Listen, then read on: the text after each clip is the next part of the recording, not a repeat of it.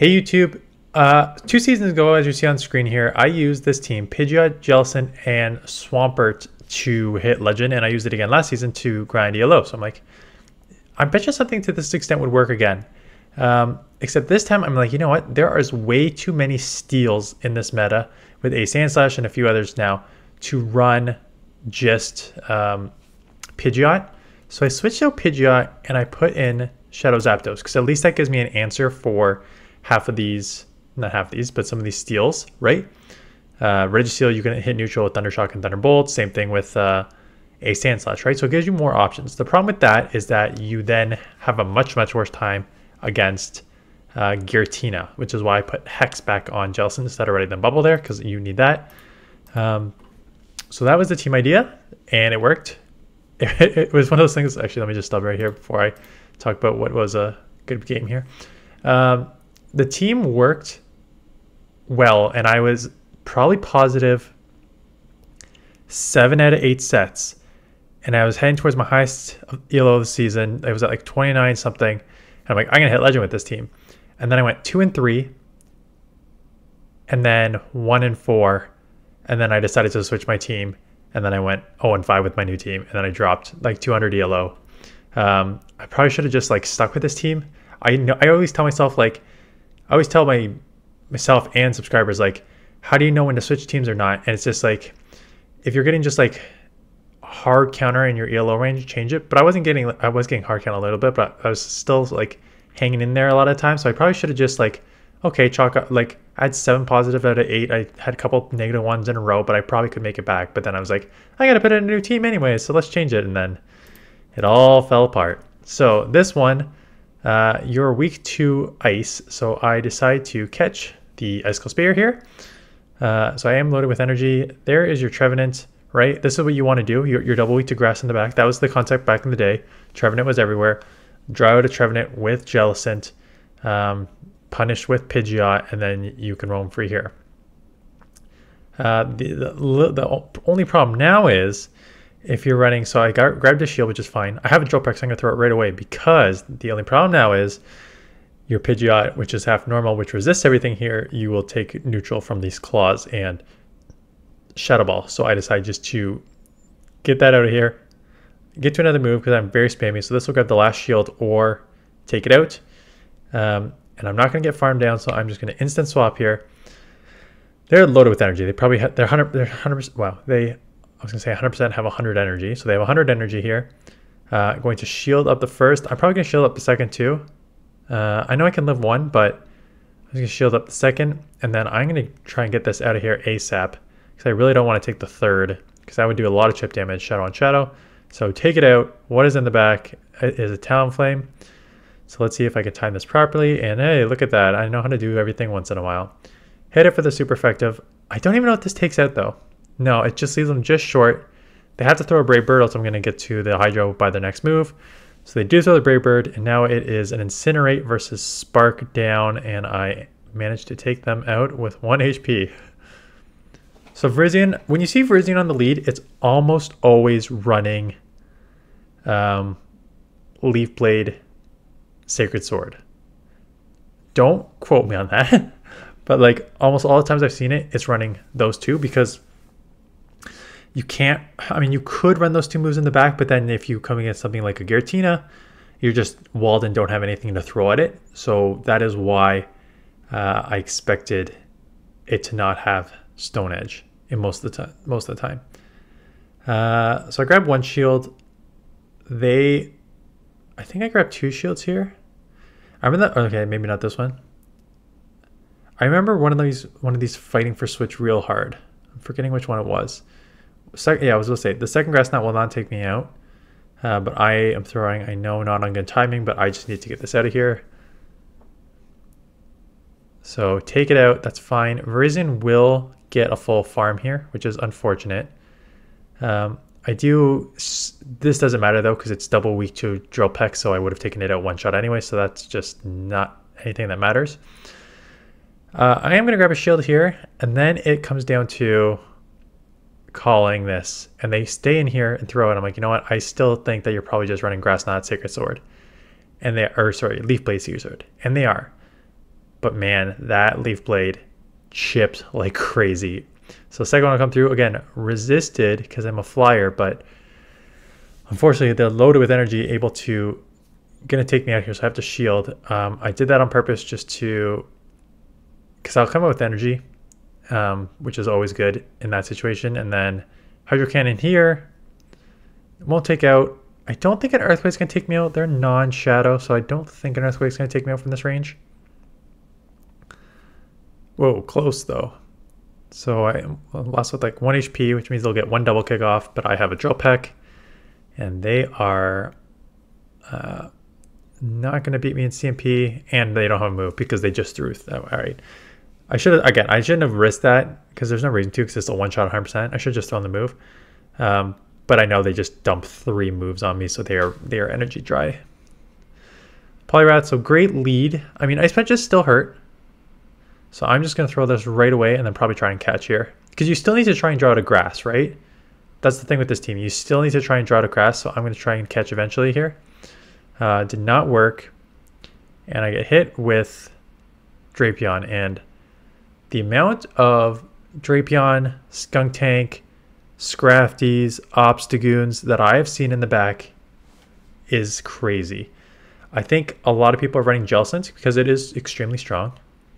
So I think a lot of people are just running those dark poisons in the back there to just not wall Jellicent, but like to take it out here.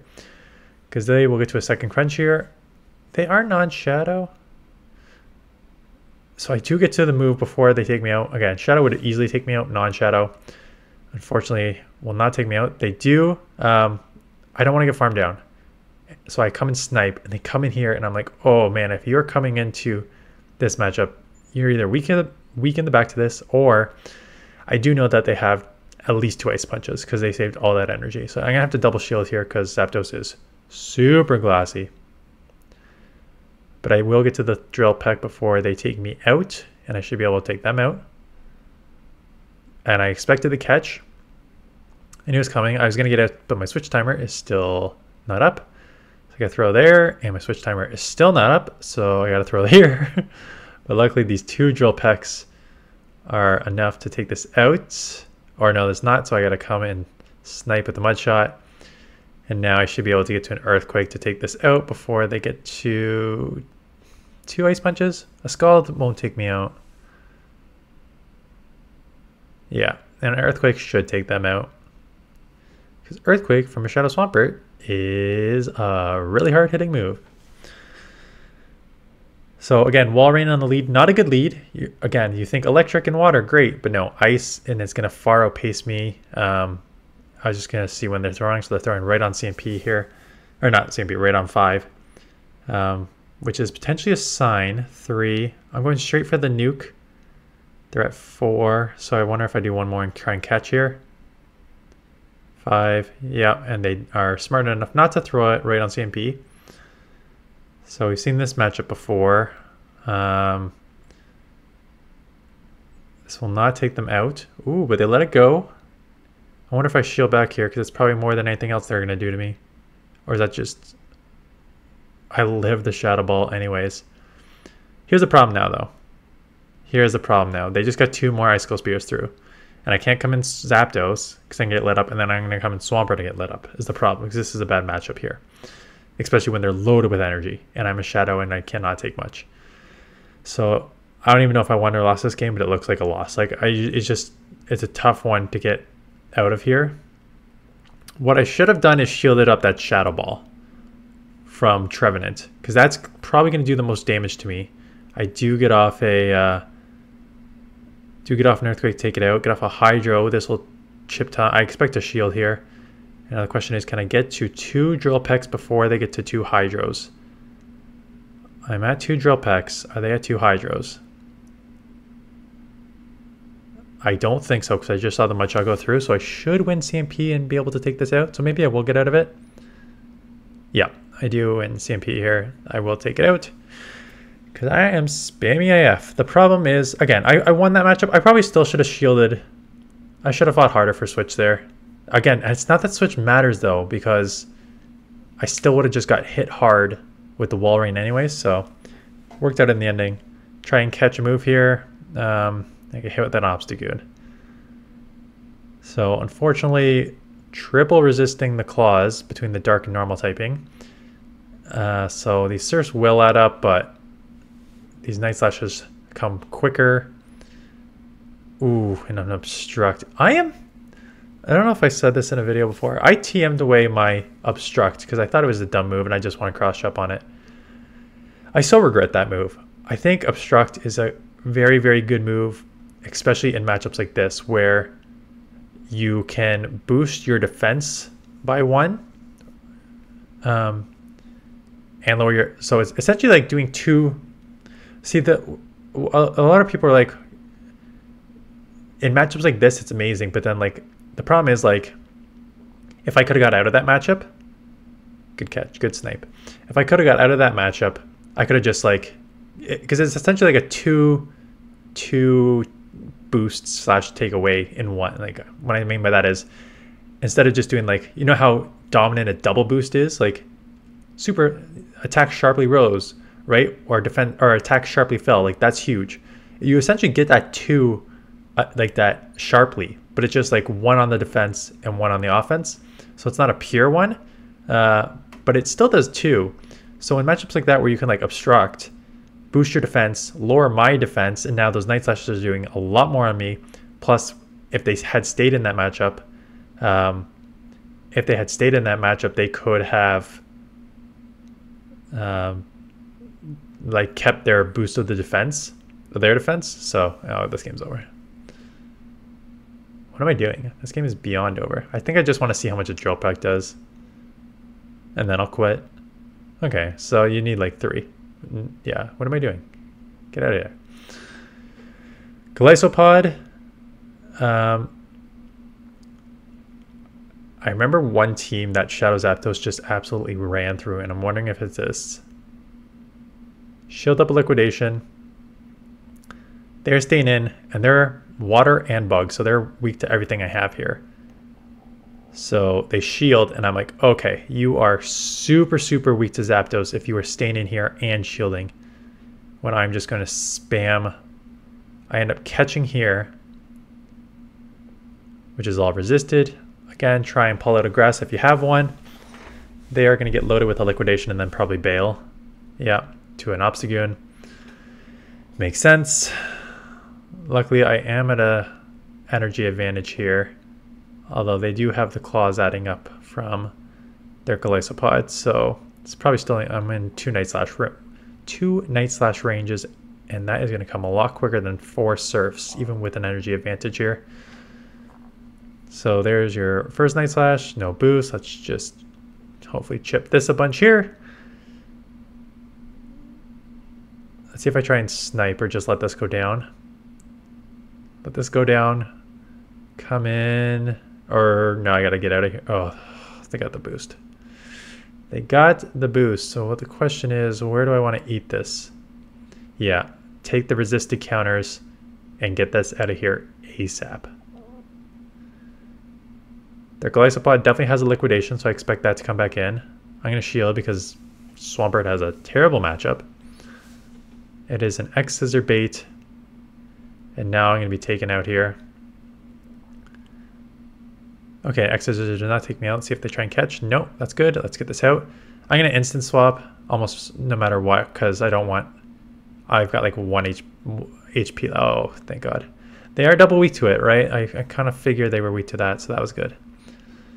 Scrafty on the lead. Terrible. Drapion. Good answer. This is the triple dark team. I saw this team multiple times now. And I like the concept of it. I really like the team. I just don't have the Shadow Drapion to make this team. It's a Scrafty lead. Shadow Drapion safe swap. Skunk in the back. So you basically come in here. Hydro on Hydro. I don't go Hydro anywhere because I've played this matchup a couple times now. You do not take out. The difference is now I can just farm down and come out with 2 Hydros instead of just having less energy if you threw the Earthquake. So anyways, it's going to be a Skunk in the back. Basically, you try and pull out a Steel or a Swampert to a certain extent, but a Steel mostly with your Drapion. Scrafty will deal with it, and then you have your skunk in the back. And I kind of read this, which is why I gave up Switch, knowing that I can just like ship this a ton and then have my Jellicent with shields probably do the rest for me here. So there's 2. We CMP, so I'll probably let this go because the poison jabs are resisted, right? So it takes me out because, yeah, obviously the poison jabs are resisted. Crunches will add up, and I can live 1. Poison, oh, I don't know if I want to shield that one in case. That's kind of risky because if they get the defense fall, that's much, much worse, and this surf is not going to take them out. I am now going to take them out here, just get them out, knowing that Scrafty has at least 1 foul play. I can live 1. I cannot live a second one. And I think they're almost at back-to-back. So if I remember, I try and catch. Or no, I have a move. What am I doing? Yeah. That's way better than catching. It's just to throw the move you have to take it out. So that's a team. Again, grinded so good in so many sets. Faltered a little bit at the ending, and then I switched my team up, and then I lost a bunch. So, yeah, again, I did this before the turnover of the cups. I did this on like Tuesday-ish, Monday, Tuesday. Actually, probably, yeah, Sunday, Monday, Tuesday. So you will see guaranteed you would have seen a Little Jungle Cup team on Friday. This will go up on Saturday. And then I don't have any more. Actually, I did go 4-1 with a new Ultra League team, so I'll probably showcase that sometime this week, but I want to do a few more battles with that. And then I know a lot of people said they don't like the Little Jungle Cup and they're probably not going to play it. There's so many options. I think I will play it a few times. So stay tuned for that. And then if I find that it's getting boring or stale or just can't make it work, then I'll come back to Ultra League. So that is it. Hope you're having a good weekend. Thanks for watching, and I'll see you guys in the next one.